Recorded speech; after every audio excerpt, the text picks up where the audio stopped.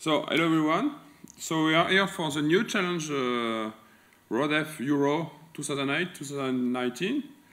So I will present you Quentin Vio from Gobain Research, and he will present you the new problem for this new challenge. Okay, thank you, Eric. So this is a challenge organized by Lydia Tlan and myself.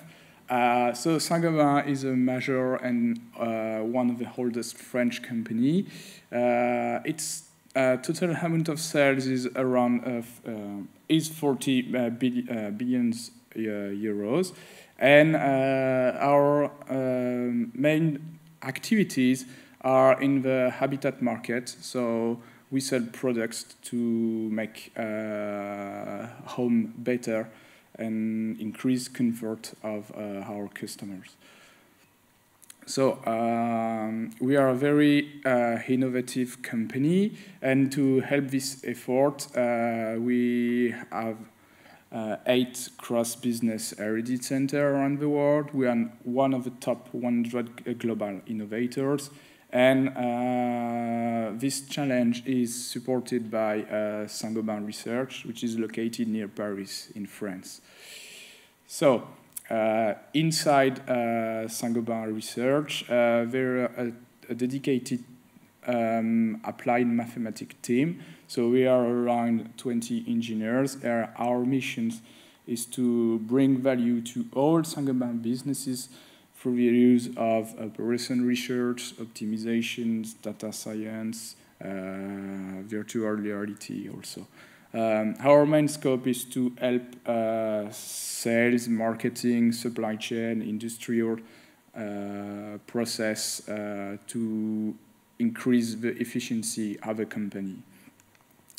So the challenge here is focused on is a glass problem. So we will focus on Saint-Gobain glass industry, which is one of the major flat glass producer in Europe. So it's the first one in Europe and the second worldwide.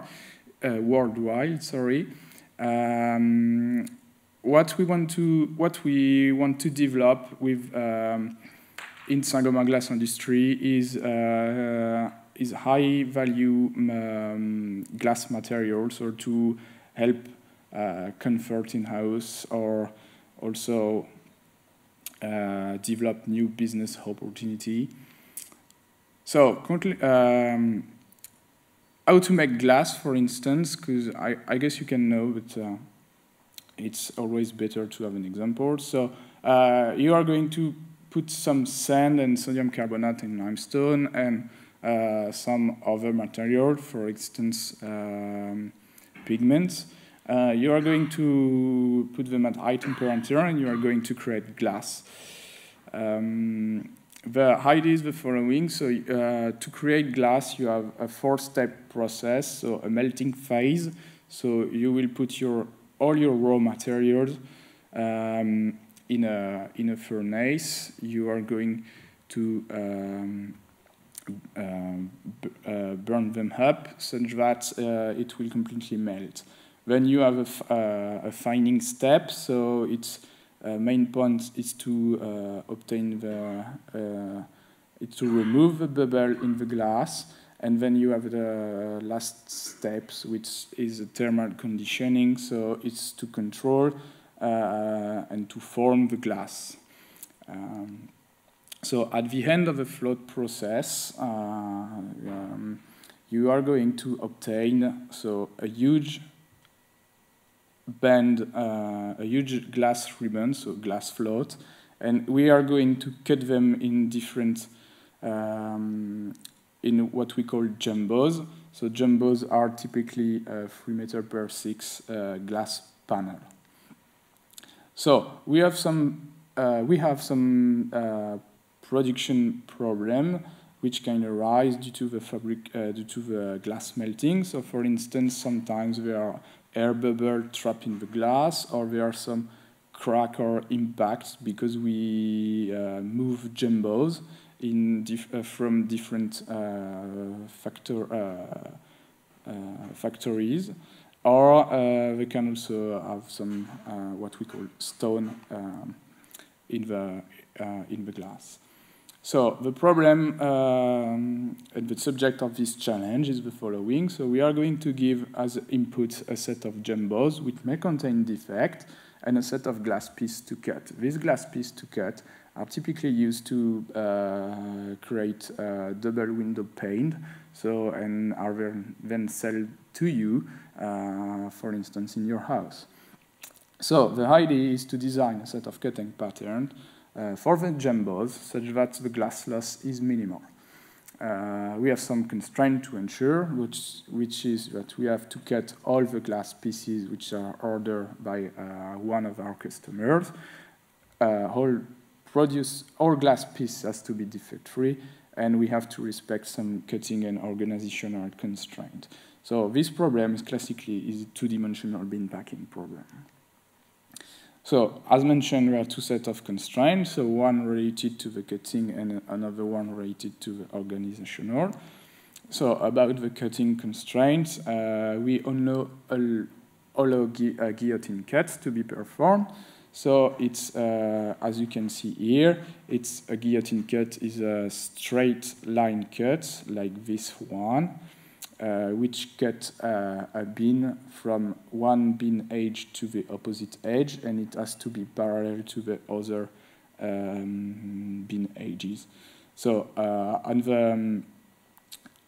here you have a guillotine pattern, and here you have a non-guillotine pattern. This is mandatory because if you don't perform guillotine cuts, you are going to create cracks on your glass panel, and which highly results in just throwing it away.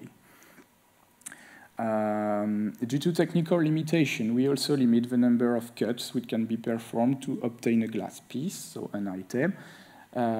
In other words, it means that we bound this number by 3. So on the two patterns present here, they are allowed because on this one you can obtain all the item in 2 cuts. On this one, you obtain all the item in 3 cuts. There are also some extra cutting constraints, so also due to technical limitations, so there's maximum of minimum cut length when can be performed. There are also minimum dimension of waste, and obviously it is forbidden to cut through a defect. So here is an example of the output we are going to give you for the challenge. So we are going to give you a bins which all have the same size and may contain defect, but due to organizational constraints in the industry, those bins are stacked. It means that they are not going to be considered as ordered when you design cutting pattern for them. So for instance, you have to design cutting pattern for the bin 1, then for the bin 2, and then for the bin 3.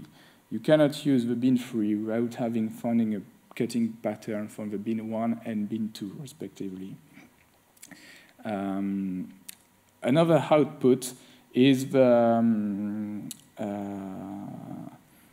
item we are going to give you to cut. So these items are considered as order. So some of the items are put in stack, and inside each stack you have a given order on the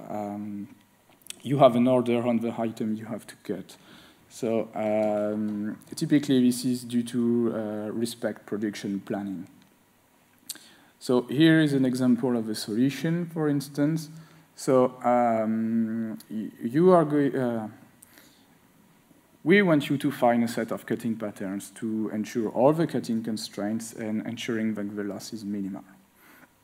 So here is an example of a solution, ensuring the order. So typically the problem and the subject of this challenge is a two-dimensional bin packing with defects on bin, order on bins, order on item.